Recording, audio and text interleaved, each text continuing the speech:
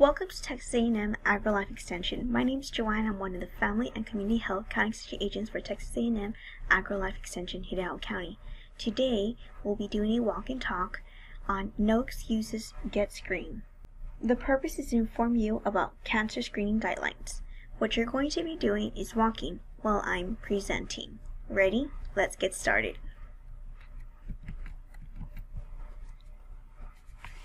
Let me tell you a story about Rita. Knowledge is the key is Rita Gore's message as a breast cancer survivor. She recalls her busy life at 45 working as a high school math teacher and married mother of teen girls. During a routine mammogram, her results showed that there was something unusual that required scheduling a biopsy. Then the news came. On November 8th, she was diagnosed with stage 1 or early stage breast cancer in her left breast. Looking back, she reflects on those dark days. It was like a whole world was falling apart, Gore said. I felt like I was being punched in the stomach. I went into my office and I stood there and I just started crying. Gore had a lumpectomy in late November and started chemotherapy and radiation soon after. During treatment, she found strength in her students and family. In 2007, Rita finished her treatment and has been cancer-free since. She checks with her doctors every 6 months to a year, and she strives to maintain a healthy lifestyle. Today, she continues to teach math and has taken on another role, cancer screening advocate with the American Cancer Society outreach program. I was blessed to be stage 1, says Gore. Many women of African American descent are in stage 3 or 4 before they get tested or even diagnosed. Early detection is so important. We try to encourage women, especially young women, to be educated about screening and invest in their health more seriously. That's the key, knowledge. Do you know someone who has had cancer? In the United States, 1 in 2 men and 1 in 3 women will be diagnosed with cancer in his or her lifetime. Cancer prevention begins with you taking action to lower your risk of developing this disease. Cancer screening is one way to practice prevention. In 2013, there was about 117,371 new cases of cancer in Texas. The estimated cost of cancer in Texas for 2010 was $25.3 billion. Recent reports show that 41,362 Texans will die from this disease, which is the second leading cause of death for those under the age of 85.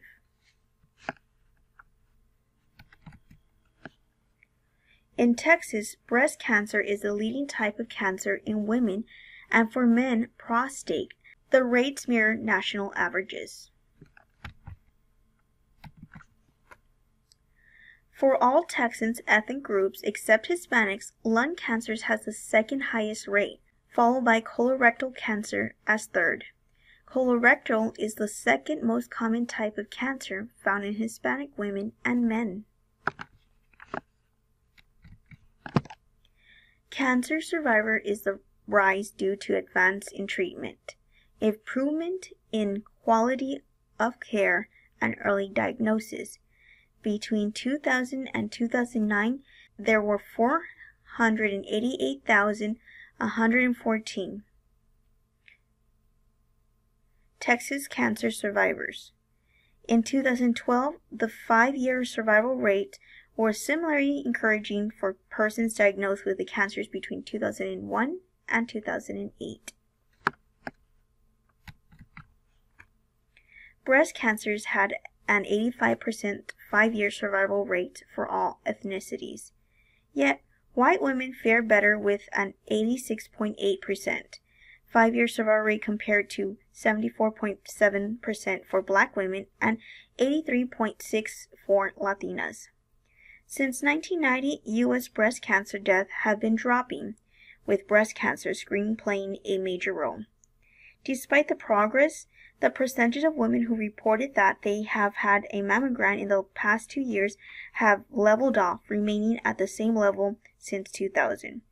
Breast cancer, however, is of great importance if women are diagnosed at an early stage. For men impacted by prostate cancer, the 5-year survival rate was 93% for whites and 90% for blacks and Hispanics. Early detection is critical to improve cancer patients' long-term outcomes. This is especially important for Texans minority groups, particularly black and Hispanics, who have a higher cancer death rate than whites. Like breast cancer, colorectal cancer testing not only helps with early detection, but can help you avoid developing the disease. Recent stats show that 38% of Texans over the age of 50 have not had the recommended colonoscopy. What is your excuse for not screening? I'm too busy. I've never been sick before. No one in my family has had cancer. Screenings are embarrassing and uncomfortable. Or, if cancer is found, it's likely I won't survive. Cancer screening offers several benefits, such as finding cancer before symptoms appear, lowering a person's chance of dying from cancer, and detecting cancer that are easier to treat and cure when they are found early. It is undeniable that getting tested for cancer is a life-saving opportunity for all adults choosing to get screened in a way to make your health a priority for you and those you love. The best way to reduce you getting chance of cancer is to practice prevention and getting screened.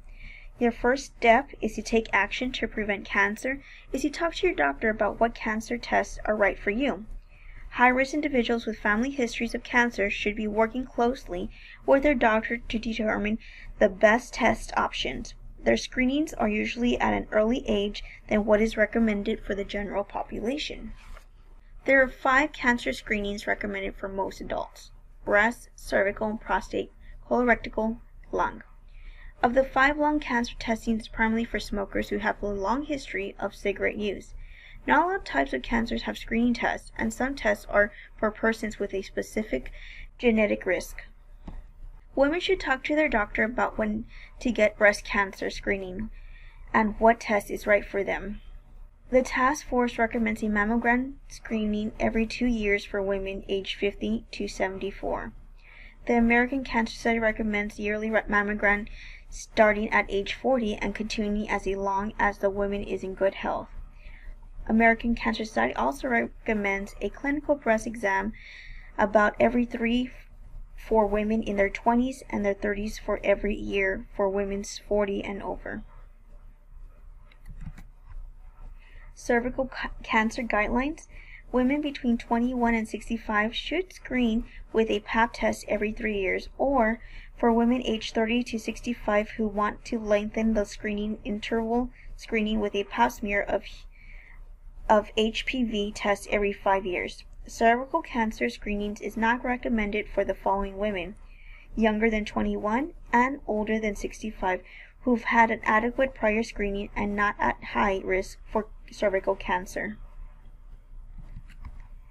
Prostate cancer is most common in older men, African American, and those with a family history of disease. Prostate cancer screening guidelines include: starting at age 50, men should discuss with their doctor the best testing options for them. Prostate cancer is rare before age 50. Most cases of prostate cancer have a good prognosis. 2 types of tests for cancer. One is the prostate-specific antigen, or PSA, and digital rectal exam. The U.S. Prevention Science Task Force has issued a warning about the PSA, and due to the concerns, males are recommended to work with their physicians to decide the best option for prostate cancer screening. Colorectal cancer testing guidelines apply to men and women. The guidelines are: starting at age 50, both men and women should have colorectal screenings. Here are 3 common tests: colonoscopy, sigmoidopathy, and stool test are the 3 tests for this cancer. Individuals whose test results are negative or that do not show polyps, which are growth found in the lining of the intestines, are usually not required to have testing again for 10 years. If symptoms such as polyps have been presented or there is a family history of a colorectal cancer, screening should be more frequently. Again, high-risk persons need to work closely with their doctor. Lung cancer is highly preventable. Cigarette smoking accounts for 85% of lung cancer cases. A long history of smoking and advanced age are the main risk factors for the disease. Annual screening for lung cancers with low doses computes tomographically for adults 55 to 80 years who have had 30 packs per year smoking history, currently smoking, or have quit within the 15 years. LDCT screening for lung cancer should be discontinued in the following situations. Once a person has not smoked for 15 years, or the person develops a health problem that substantially limits life expectancy or the ability or willingness to have curative lung surgery. Because lung cancer has a highly fatality rate, early detection is critical. Remember, of you, don't smoke, don't start. Research have shown that tests for breast, cervical, colon, and lung cancers will greatly reduce the death from the diseases. Keep in mind that the scientific community is constantly researching new and improved ways to screen for cancer, and as they become available, guidelines may be changed. Getting screened is a way to put your health first to prevent cancer. There are several benefits of engaging in your recommended cancer screening. First, if your results are negative, you have the comfort of knowing that you're cancer-free. Second, you are empowered because you are taking control of your health. Lastly, if something suspicious is found, you have a good chance of diagnosing and treating it early. Through these prevention actions, you are taking positive action to live a healthy, fulfilling life. Imagine your future after following the cancer testing guidelines and how wonderful you will feel when you're in control of your health. MD Anderson, a world-renowned cancer treatment and research institution, has its slogan, "Making Cancer History." This slogan perfectly captures the goal of those of the front lines who workers to eradicate these diseases and ensure the best outcomes for those with cancer. Rita Gore, a cancer survivor and advocate for testing, is a real-life story that could be yours if you were diagnosed with cancer at an early age. Seeing your doctor regularly is a part of keeping on top of when to have the cancer screening that are right for you. Partnering with your doctor, you will have someone working on your behalf to making sure you continue on the path of a good health. If you're current with your screening, that's great news. Your commitment to your health shows that you value practicing prevention. Think about those you love and how important it is to them that you care about your health. While getting screened may seem like an inconvenience or hassle, the peace of mind that comes from taking care of your health is worth it. I hope you will consider making the decision to get cancer screenings. As we discussed today, there is a need for adults to be current in their cancer screening.